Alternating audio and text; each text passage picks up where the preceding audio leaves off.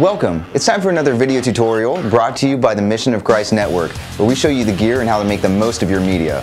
Once again, I'm Chris, and previously I covered shooting interesting video in my last tutorial. So today we are following it up with shooting interesting photos. The primary difference between photos and video is that video captures movement and photo captures moments. So what makes a good or interesting photograph? A good photograph has two basic parts, the subject and the background. To shoot the best images, try to capture some sort of action. Here are a couple of examples.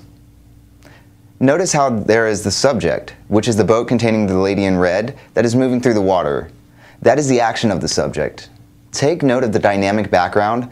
As well, it is very aesthetically engaging, especially with the contrast in the lady in red. Here's another great example. Notice how the camera subject is working on her camera, and the background is busy enough to keep it interesting. There's a perfect example of something that could be going on beside you at a bus station. It just takes one moment to shoot, but produces an engaging photograph. So when shooting photos, try to document the interesting things that are going on around you, and play around with composition, background, angles, subject matter, but don't be afraid to experiment.